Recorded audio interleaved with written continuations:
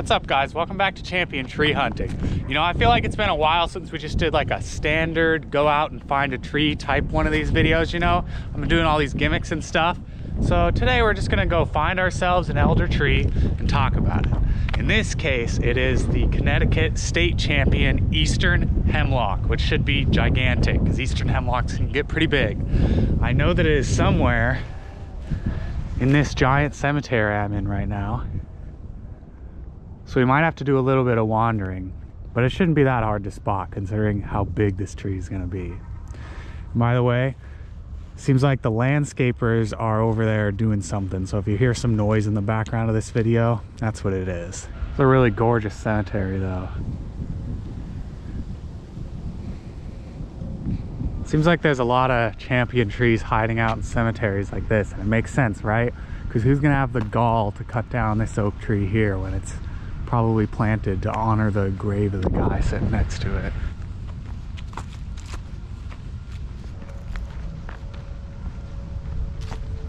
Obviously you can't beat like the middle of autumn, you know, when every single tree has a bunch of color on it. But I gotta say, I actually really love late autumn, like beginning to middle of November, especially around cities where trees lose their leaves a little slower.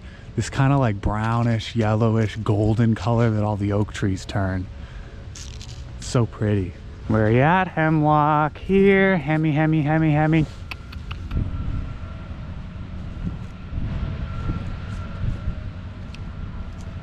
Hemlocks at their biggest can grow to be like 100 feet tall easy, and like as old as 500 years. So I'm really expecting this guy to be really massive. I think I remember reading the ones down south can grow a hair bigger, but even then this one should be quite sizable.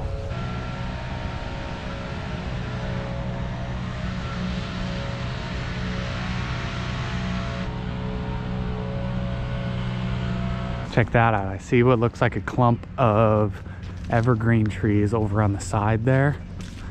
I got a good feeling about that spot. I can't really tell if there's any hemlocks over there from here, but we're gonna find out.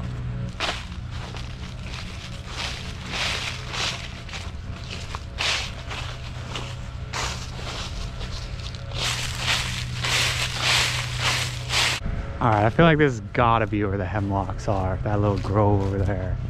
Whoa, there's actually graves back here in this little foresty part. I totally thought this was just gonna be like a kind of forested edge of the cemetery, but there's stuff back here.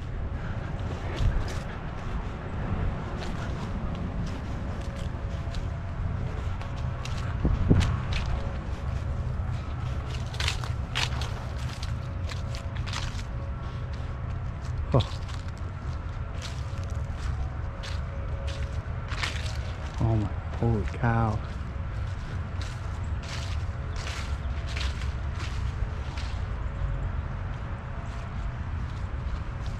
It's just like a little courtyard.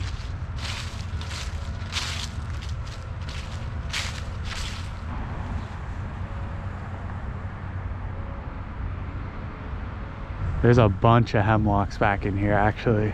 These are all hemlocks, not the colorful one obviously, but all these. Man, I gotta say I almost didn't come cover this tree because I don't really like doing videos on stuff that is this deep into, you know, thickly settled areas, mostly because of that noise you've been hearing the whole time. But I'm so glad I did. You know, it's just a reminder that even in real dense patches of civilization, you can find crazy little alcoves like this. There's not even any like paved roads or anything leading into here. I never would have found it if I wasn't looking for the tree. I just would have thought it was a little patch of forest on the side of the cemetery.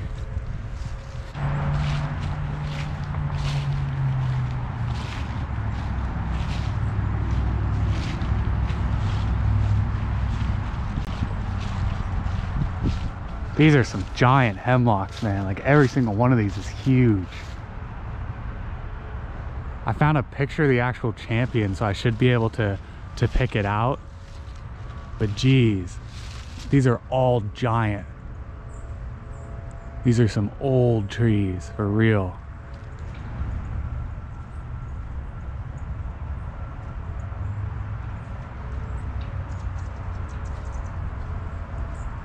That's an oak up there, by the way, if you're wondering what that big, huge tree is. It still has a lot of fall color. Oh my God. It has got to be this one. This is the biggest one by far that I've seen in this little grove. Holy cow.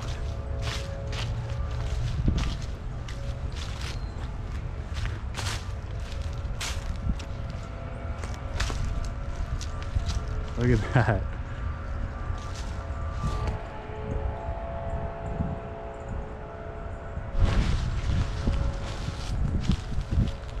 I'm gonna look at my picture. I'm shocked if it's not this one. All right, I just looked at my picture and 110%, this is it right here. Man, first thing I'm noticing about this tree too, by the way, and actually a lot of the hemlocks around here, is that it's got a split trunk like that, see? Same thing with this one over here. And this one right here too. Actually, nope, that is a split trunk. That is super weird to see in hemlock trees. It means that either something is going nuts with the soil composition around here that's causing the trees to split like that, or they were all damaged somehow when they were young. So I'm thinking it's probably the soil composition, but I don't know. I know for sure it's not stump sprouting, because hemlock trees don't really do that. If you don't know what stump sprouting is, basically whenever a tree gets cut down, sometimes it can sprout basically new trunks out of the stumps. And that's gonna be the explanation for seeing multi-trunked trees like this in certain other species, like oak in particular. But that doesn't really happen with hemlock, especially with how low these cuts would have had to be. So almost definitely it's got to be something with, I don't know, the proximity to so many people and all the cars, and I don't know, but something's going on with this grove of hemlocks that's causing them all to split like that. That's crazy. Anyway though, I'm like a giant fan of this kind of tree species. You can tell it apart from other evergreen trees like white pine because of these short little flat needles it's got here. Lots of these handsome little pine cones too.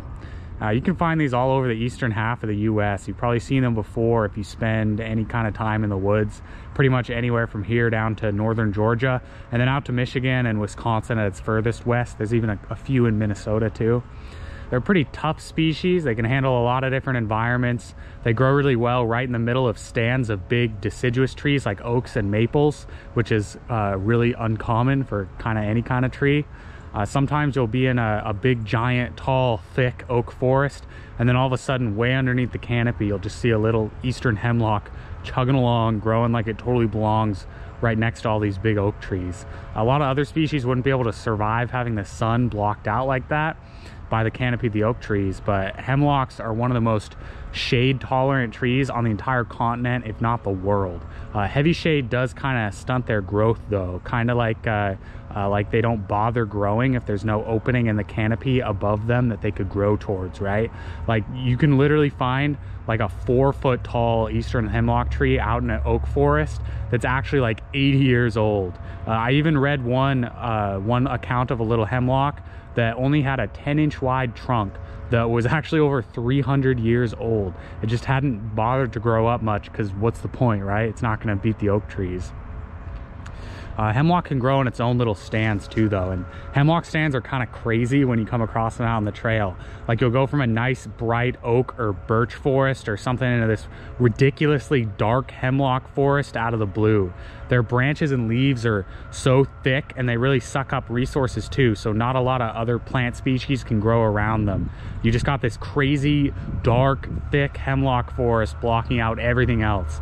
So the ground gets really wet underneath their canopy too, so you can find lots of little pools of like salamanders and stuff in there. A lot of animals, little amphibians and stuff that breed in vernal pools and water depend on these guys. In general, it's just a super important tree for the forest it grows in too. Like hemlocks provide a lot of protective cover for bigger animals like deer, especially in big winter storms. Deer also eat the needles. Birds and little mammals chomp on the seeds that you can find in the cones. It's real essential for forest composition wherever it grows naturally. And humans have made heavy use of this tree too. Like all sorts of stuff was made from its wood. crates and roofing, framing. Although its use in traditional woodworking like that has fallen off quite a bit in recent years, and hemlock wood is kind of brittle too, so it was never really a top market choice to begin with. But it was really popular for use in leather tanneries. The bark makes a really dark color in comparison to other tree species used a lot in traditional leather tanning. It's mostly synthetic compounds used for that stuff nowadays though, so our little hemlock here should be safe. Of course, Native Americans made heavy use of it too before the Europeans got here. The bark was used in dyes, for example, and you can actually make tea out of the needles, which was said to ease pain from arthritis or like any other kind of joint soreness or stiffness too. Its most common use nowadays though is just going to be as an ornamental tree, and you can see why. It's a pretty cool little guy. One major issue this tree has to watch out for though is this invasive little bug from East Asia called the woolly adelgid that got accidentally introduced to Eastern North America back in the 50s. It's basically this little bug that sits and sucks on the sap of hemlock trees. The bug's got a bunch of natural predators back home in Asia, so it's not really a big threat to any tree populations over there, but here it can totally decimate a hemlock tree. If you ever spot little whitish clusters on a hemlock, then it's a good chance you're seeing an infested tree. The white blobs are the woolly adelgid egg sacs. I did read though that researchers have had some success with releasing a special type of beetle from back in Asia into the afflicted forests though. The beetle preys pretty much exclusively on the adelgids and has done a decent job of cutting into their populations from what I've seen, so hopefully that can help solve the problem. Because right now there's a lot of places that are like straight up in danger of losing their eastern hemlock forests entirely, particularly down in the south where it doesn't get as cold. The adelgid doesn't wait for trees to grow up before it goes after them either, like some other invasive pests do, so it can jump on young trees, and since it takes like at least 20 years for a hemlock to start producing seeds, that becomes a big issue. That's about all I got for you guys today on the eastern hemlock, so I think I'll leave y'all in this sweet little courtyard full of strange split eastern hemlocks with the first stand from the poem Hemlock by Emily Dickinson. I think the hemlock likes to stand upon a marge of snow. It suits his own austerity and satisfies an awe. Thanks for watching, guys. I'll see you next time.